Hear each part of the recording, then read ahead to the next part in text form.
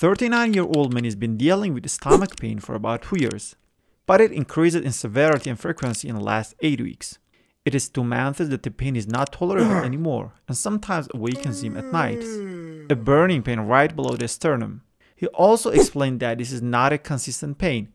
It occasionally happens averagely 3 or 4 times a week. The pain works on empty stomach, but is usually relieved some minutes after eating or taking over-the-counter antacids. Then it comes back after 2 or 3 hours.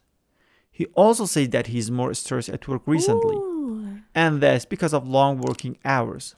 For accelerating his duty and not missing much time, he eats a lot of takeout foods and drink more caffeine to not feel sleepy at work. His past medical history is unremarkable, and he takes no medication other than antacids. The vital signs were normal, and his previous stool exam was negative for occult blood. There is no sign or lab test that shows anemia as well.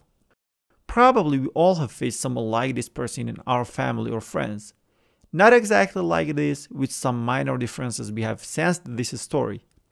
This is a really common disorder in general population. Chronic upper abdominal pain, which is burning, getting worse on empty stomach, feeling better when eating food, getting worse with stress and caffeine intake, and great response to antacids. All these symptoms guide our mind to a disorder called peptic ulcer disease, or an ulcer in the stomach lining, or duodenum. Fortunately, there is no alarm symptoms yet, like weight loss, bleeding, or anemia. His young age and chronicity of the symptoms make the life-threatening conditions less likely, like malignancy. There is a great bond between PUD, or peptic ulcer disease, and 2 reasons. The first one is infection, which is commonly Helicobacter pylori, and the other one is constant use of non-steroidal anti-inflammatory drugs, or NSAIDs. This person has no history of consuming NSAIDs, so the most relative reason is Helicobacter pylori. Actually, this is not our final diagnosis.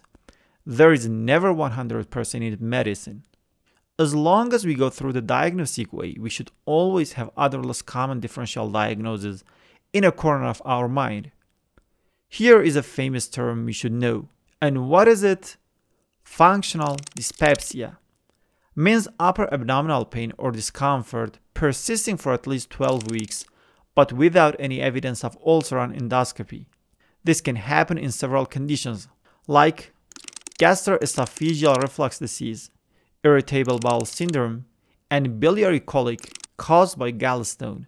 But they are actually less likely. It's now clear that more than 90% patients with this symptom, means dyspepsia, do not have ulcers, and that the majority of patients with peptic ulcers may have no symptoms even for their entire life. Gastroesophageal reflux disease typically produces heartburn or burning epigastric or mid-chest pain. Usually happens after meals and worsening with recumbency. This is actually completely inconsistent with this patient's history. Irritable bowel syndrome is a diagnosis of exclusion, but is suggested by chronic dysmotility symptoms like bloating, cramping, and often relieved with defecation without weight loss or bleeding. Biliary colic caused by gallstones typically has acute onset of severe pain located in the right upper quadrant or epigastrium. Usually is precipitated by meals, especially fatty food, lasts 30 minutes to 1 hour with spontaneous resolution and is more common in women. All these possible diagnoses are not in the same line as the patient describes here. The classic symptoms of duodenal ulcers are caused by the presence of acid without food or other materials. Symptoms are typically produced after the stomach is emptied, typically 2 to 5 hours after a meal.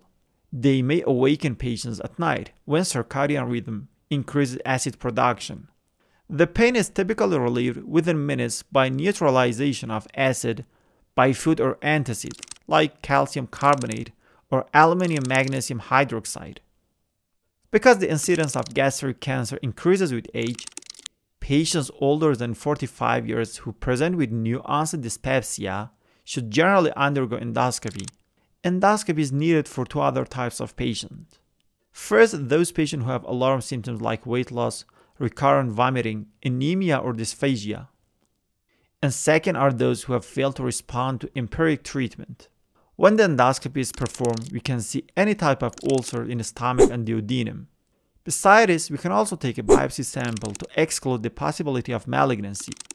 And this biopsy can be used for urease testing and determine if there is any active Helicobacter pylori infection in the stomach.